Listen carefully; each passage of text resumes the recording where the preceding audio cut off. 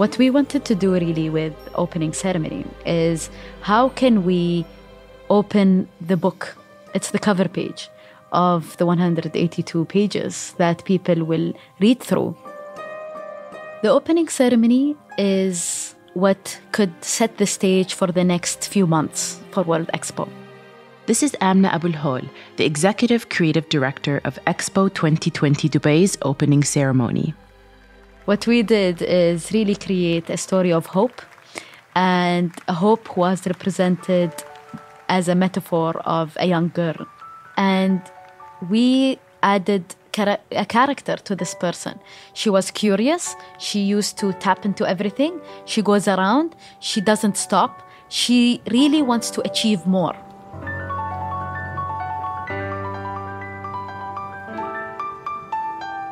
This young girl, performed by Dubai-born 11-year-old Mira Singh, who captured the hearts of viewers globally, becomes the protagonist in this inaugural moment of Expo 2020 Dubai. Through this narrative that unfolds inside the beating heart of the site, Al Wasl Plaza, she guides us to a picture-perfect metaphor of what our world could be.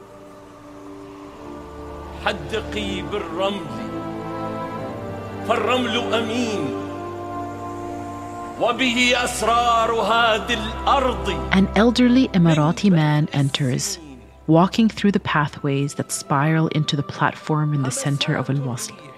And then, for the first time, we see the young girl, who's supposed to be his granddaughter. He narrates poetically to her the vision of a bright future. As they meet, he hands her the Dubai golden ring of Saruq al-Hadid and sends her on a quest of discovery. هل هو الماضي الذي يحكم دربنا أم ترى درب جديد تخطه أقدارنا؟ ربما الدربان يلتقيان وفي تناغم ينسجمان لنخطو معا في رحلة نحو بر الأمان. She really represents the curiosity of Dubai. She represents the uplifting of Dubai. She represents the never stopping of Dubai. And her questions about is it us or the world? It's the same. It's what Dubai did with the Expo. The thing with opening ceremonies is that they go beyond theatrics. They evoke a certain sentiment in audiences, this wonderific sense of nostalgia for something that hasn't yet happened. Think of every ceremonial event you've watched. Think of the anticipation. And think of where you were sitting at the time the proverbial curtain was drawn.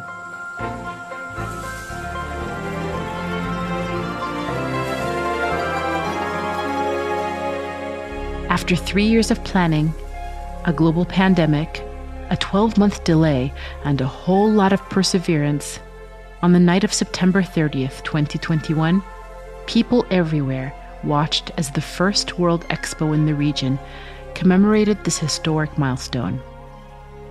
And with that, Expo 2020 Dubai was officially declared open. The time has now come to open Expo 2020 Dubai, an expo that marks an era, an expo that plays a defining role in the global recovery, an expo that contributes to a better future.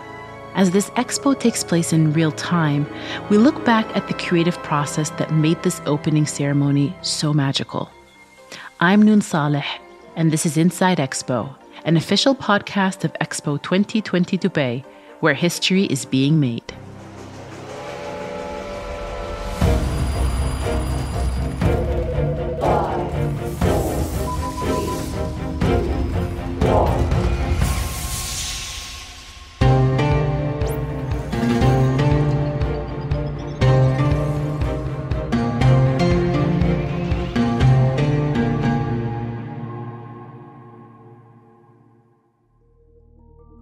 It was challenging to really understand how can we minimize as much as possible the language and keep it more emotional.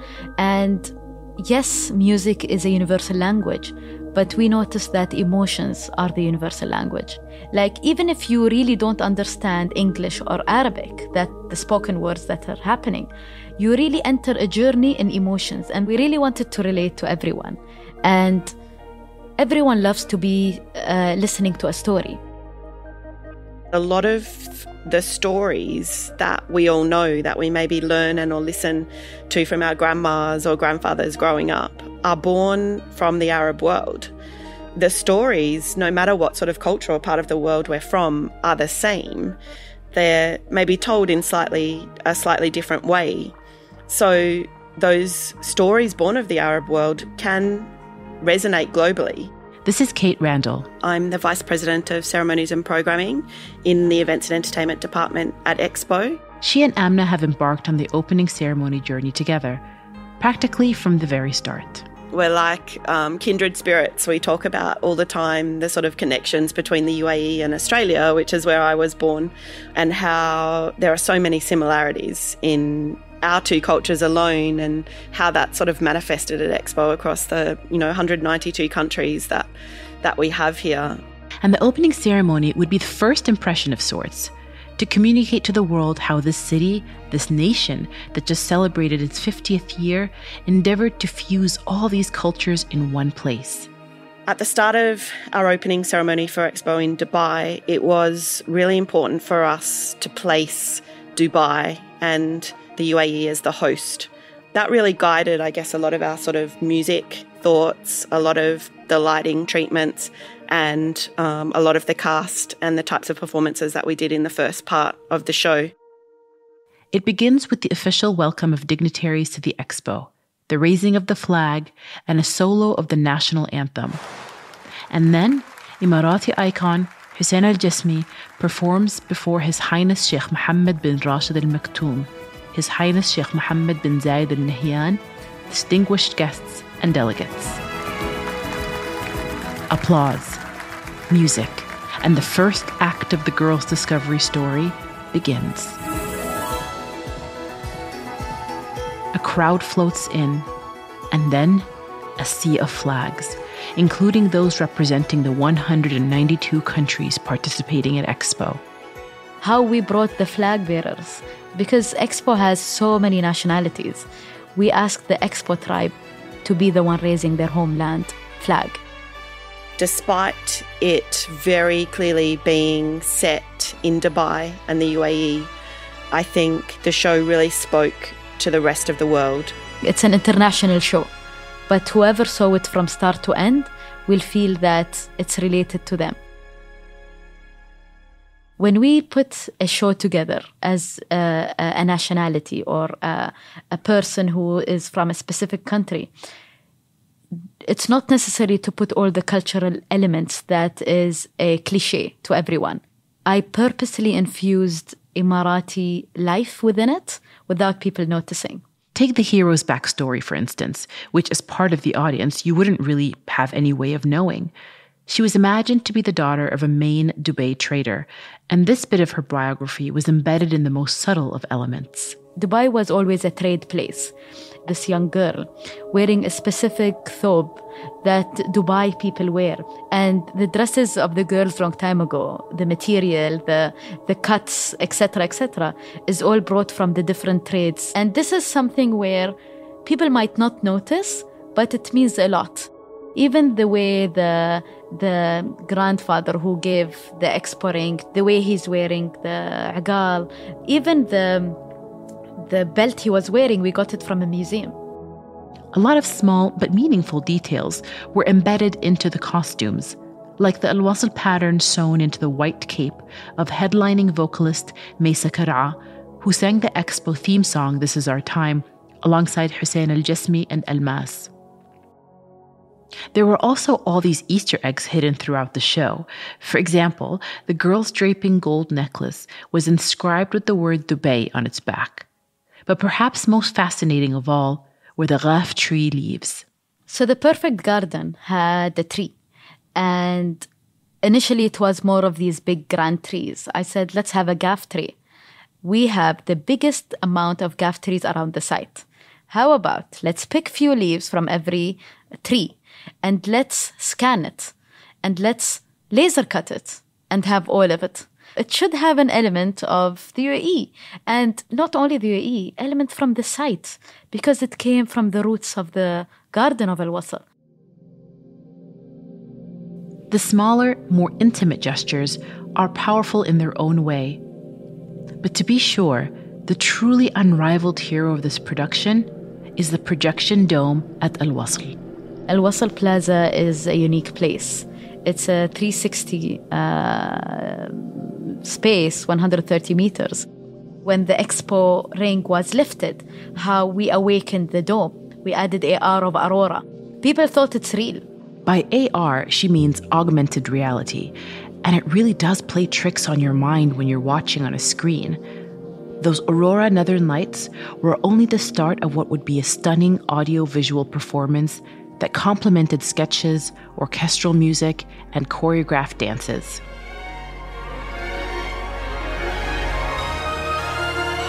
And this is where we played a lot with the music. We took specific music and songs, but we reorchestrated it again. We said, okay, let's raise the nai a lot, because it's a very sad, emotional thing. Let's add more of the cello. That takes you to another world.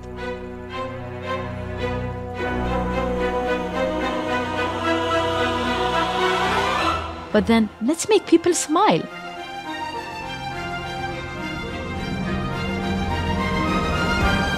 And what really helped is the choreography. It really brings people together in ribbons. And this is where they carry the girl. No one knows how she got carried. She had a big seed. And this is where she planted it. And the next scene, we saw the perfect gaff tree coming from the basement.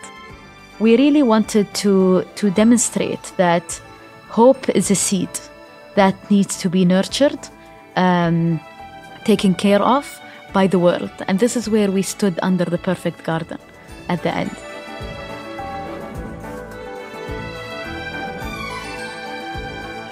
Bringing together an opening ceremony is a huge collaborative exercise, for sure.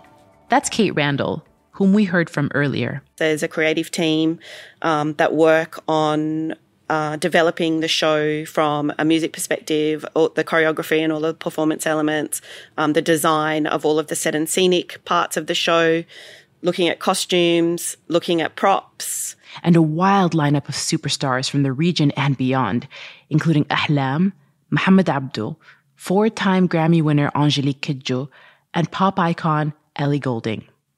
There was also renowned pianist Lang Lang, the mesmerizing Andra Day, and the one and only Andrea Bocelli.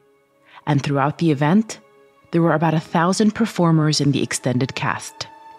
During the rehearsal process, there were two key moments that I think really got everybody going, and the same for me, watching all of the flags of the 192 nations that were going to be participating in Expo just suddenly made it all so real.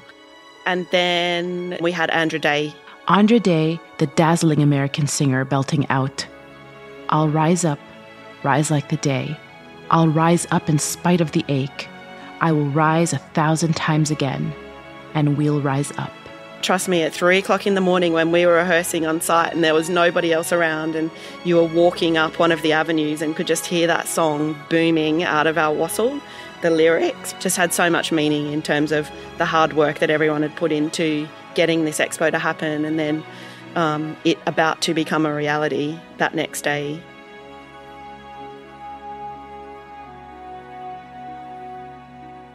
By the time it gets to the day of the ceremony, there's this really crazy sense of calm and quiet. It was sort of just waiting for it to happen, actually, until about 4 hours out from the show. And then it started to get pretty scary. I think that's when it sort of hit that, oh my goodness, we're about to do this. And it's now or never. We get one chance to do this live to broadcast around the world, and then it's done.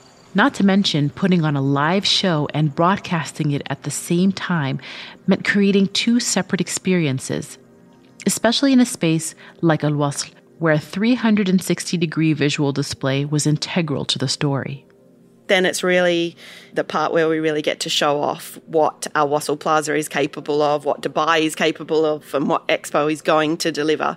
And when we got to really use every trick that we had available to us in our Wasl. And it's not as big as a stadium, so you really cannot hide stuff. If you have a big scenic prop, you cannot hide it. Everyone sees everything. If you want to hide an item, you need to dance around it. But you as a visitor, as an audience, you choose what you want to see from this palette of emotions and dances. And so, cleverly, it was decided that the girl, the central character played by Meera Singh, would be the only character to wear a brightly colored fuchsia dress. This way, whenever she walked on set, the audience's attention would follow her, and away from a prop change, for example. The constantly changing scenes had to appear seamless for the audience at Al Wasl. That's one of the really critical things that does make a show such as an opening ceremony so successful, is how it flows and all links together, and how we move from one scene and or segment to the other. The person who is sitting in the space feels the floor rumbling, feels everything around. It's just an immersive experience. Really immersive in every sense of the word. When you enter any of the arches of Al Wasl, you feel you entered into a grandmother's house. When you walk from the gate to the grandmother's door, what do you smell? We actually created a specific scent that had gardenia, it had mashmoum, it had jasmine. We created a perfume about that smell, and we infused it within the seats in the opening ceremony. For viewers at home, the camera angles dictated where to look, mostly by tracking the cast or act that was central in a given scene. We directed it differently. We followed the journey of the girl through her eye, through her lens. If you notice, even from a camera perspective, we went low. We wanted the audience to be the girl. What really elevated the experience for home viewers were the augmented reality features Amna mentioned earlier. In one scene, it looked as though the cosmos were raining down stars. Like for real. And you have this sort of magical picture in your mind of how amazing it was going to be. I think to then actually watch it was a little bit scary. I think it's a real mix of emotions at the end of a show like this. For this one, there was huge relief that it had happened and it had been successful. Post the pandemic, the story is more relevant than ever, bringing the world together. When we come together and connect, the world for everyone becomes like a heaven, and this was the perfect garden. And we really wanted to create this symbolic meaning with every single act. In the crowd itself, there were a lot of mixed emotions. There was laughter, there was awe, there were most definitely tears, and there was a lot of excitement. Everyone had the same passion to achieve the best opening ceremony the world needed, not as how grand it is, from a story perspective, what the world needed. I think that word ceremony for people sort of holds this value and or hopefulness of the world actually becoming one. When we sit as a bunch of creative team, the staging director, the costume designer, we see a bit of the future. We see from a sketch how it will look like. And when we see it, in reality, it's like a déjà vu. But it's hard to explain it. I felt that moment that the world is fine. As they say, الدنيا بخير.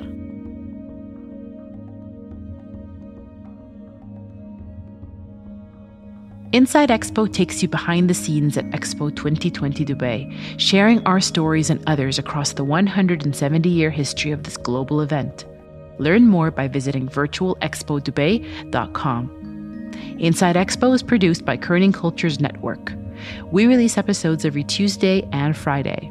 Subscribe to the show on your favorite podcast app so you don't miss an episode. And if you enjoyed listening to this episode, share it with your friends and leave us a review.